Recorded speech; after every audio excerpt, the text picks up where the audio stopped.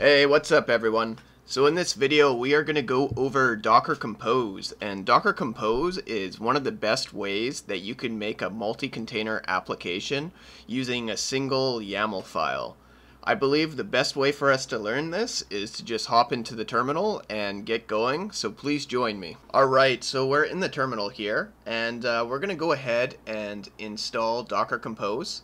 If you don't already have Docker installed, you'll need to install docker.io first. If you need a run through for that, please check out one of my earlier videos.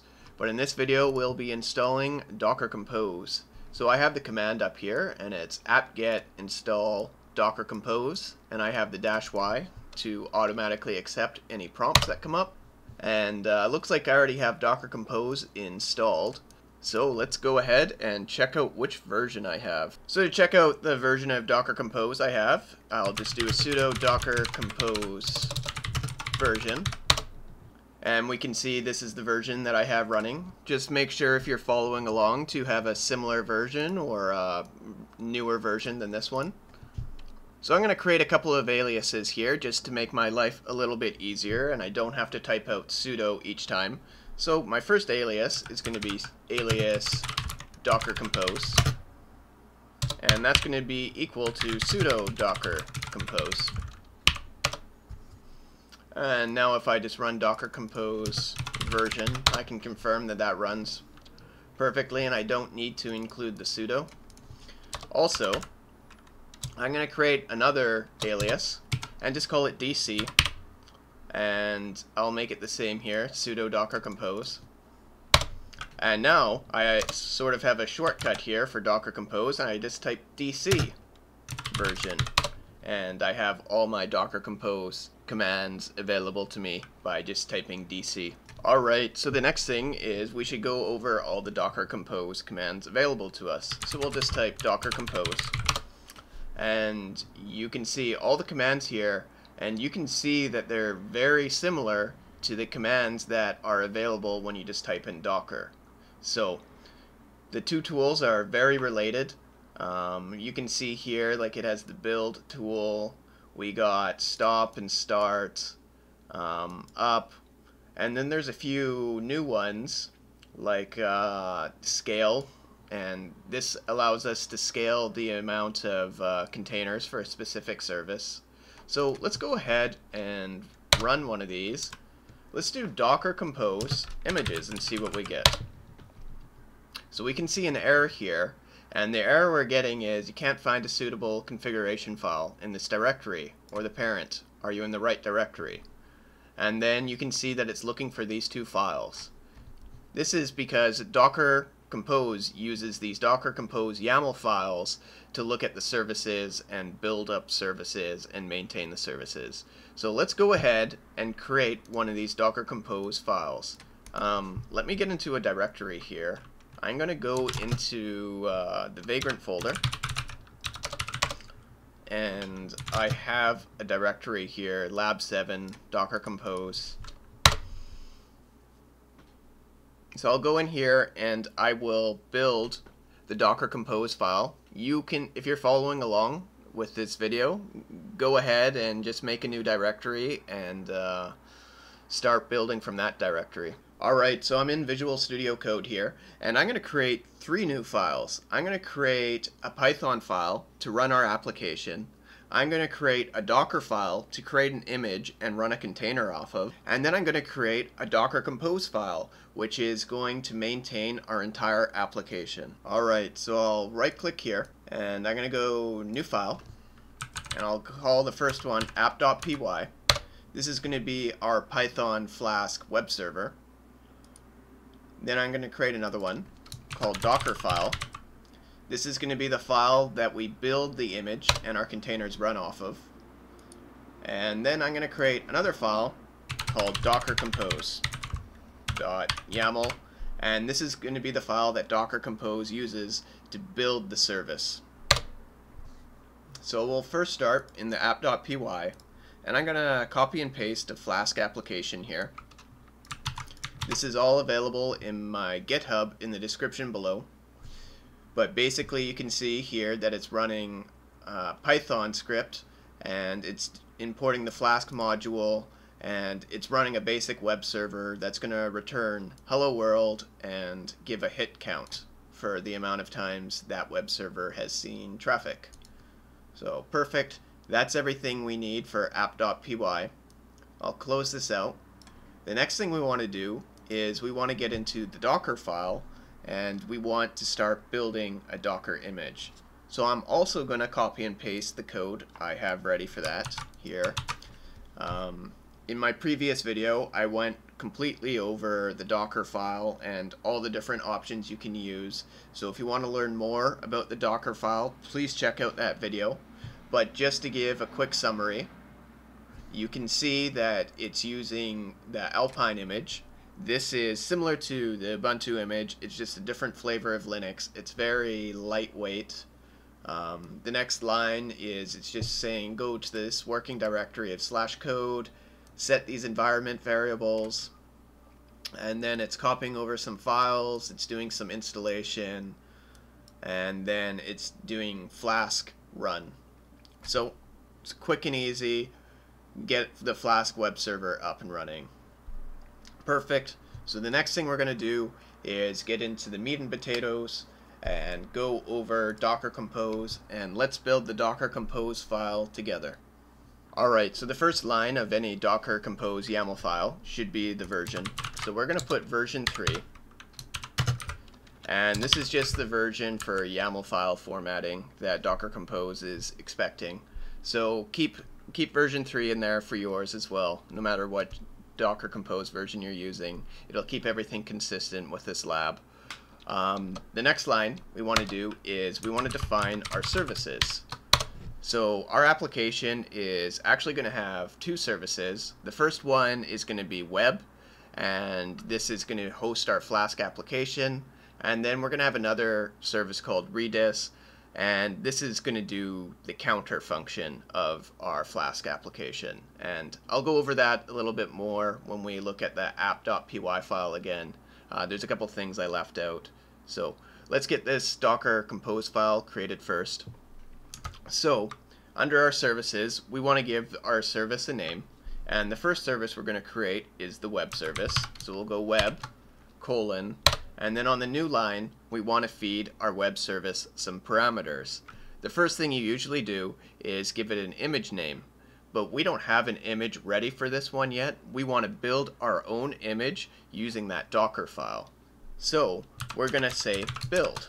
And where do we want to build the image from? We want to build it from our current working directory, because this is where we have our Docker file.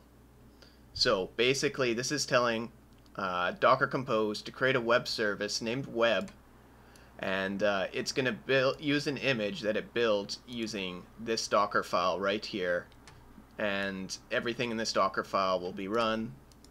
Perfect. So we're building an image.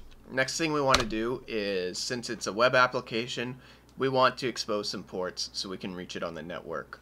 So we'll just do that with the ports, and under a new line we'll just go 5000 to 5000. So it's mapping the local port 5000 to the container port 5000. And that's all we need for the web service. The next thing we're going to do is the Redis service. So we'll call it Redis. And we're actually not going to build an image, but we're going to pull one directly from Docker Hub. And the name is Redis: Alpine. And this is all we need for now for our Docker file to get our initial application running. So you can see the two services are going to be web and Redis. And I don't think I mentioned it previously, but in the app.py, that Redis service is actually going to be used for that hit counter. So you can see in here it's got this cache parameter, and it's doing the host Redis on that port. So the two hosts are working together. This is a multi-container application where both containers need to be up for it to be functional. One more portion that I have not mentioned here is we actually need a requirements.txt file. This is very common for any Python application. So make sure in your directory you have a requirements.txt, and you just need these two lines of code. We have Flask and we have Redis. And in our Docker file, you can see that it's referencing this requirements.txt file because it's trying to run it. It's doing run pip install -r requirements.txt. This is telling Python the modules that it needs to get started. Alright, so let's hop into the command line and get this application started. Alright, so we can see that it's going through the steps. The first thing it's doing is it's building the image for web. Alright, so it looks like the web service has been built, the image has been built, and now it's doing the Redis service. And while I was talking, it looks like both of the services are up. So you can see that Redis is up and web is up, and it's doing some logging as well. I'm going to open up another terminal, and we're going to try to access this service, and I'll keep this one up just so we can see the logs roll. Alright, so I have a second terminal open here. Now, I'm in the directory that my Dockercompose is in as well. I'm going to run a few Dockercompose commands before we do the curl. So the first one I'll do is Dockercompose, and I will say images. And we want to spell Dockercompose correctly. So we'll do that, and then we can see, yes, it found both of those images, Redis, and then the one that it created, which is just the directory name, and it put web under it. We didn't specify a name, so it gave its own name. The next thing we want to check is Dockercompose PS, and this will show us the running containers. And we can see that we have two containers up. We have this one and then the web one, and we can see which ports they're listening on. So this one's listening on port 6379, and then this one's listening on port 5000, and we actually mapped this one to the local host. So if I do a curl localhost and then specify the port of 5000, we can see hello world. I have been seen 2 times. Now it's saying 2 times because I've actually tested this before I started recording just to make sure everything's working, but this counter is working. If I go again, you see 3 times, 4 times, and if I hop back over to my other terminal here, we can see that the server is getting all the requests there. So everything's being logged. Dockercompose is logging everything. If I had this open on this terminal and I wanted to see the logs, I would just do Dockercompose logs and hit enter, and since it's in the working directory of the Dockercompose YAML file, it knows to search for these services. So we get all that. Perfect. I'm going to clear the screen. Another great feature of using Dockercompose is having the ability to scale out on demand. So we have 2 services running. We have the web service and then we have the Redis service. If we wanted to scale out the Redis service, we could do that with one simple command, and that would be Dockercompose Scale, and then we want to name the instance. So the container name is Redis, and then we just go equals and how many containers we want. So we started at 1. If we wanted to scale up to 4 containers, we just hit in 4. And you can see that it's building those 4 containers. Alright, those 4 containers look like they're up. Now if we do Dockercompose PS, we should see all those containers running now. Alright, so the output here has shown that we've scaled up. We can see that the Redis container now has 4 instances. Alright, and just an explanation for these other containers that exited out. I actually tried to scale up the web service first, but I was getting errors, and the errors I was getting had to do with only one container could listen in on this port and IP address mapping. You could get past this by doing multiple web servers and having a load balancer in front of it, but I didn't want to complicate this more than it should be. Basically, I just wanted to show that you can easily scale up a service in Docker. Anyways, that's all I want to show in regards to Dockercompose today.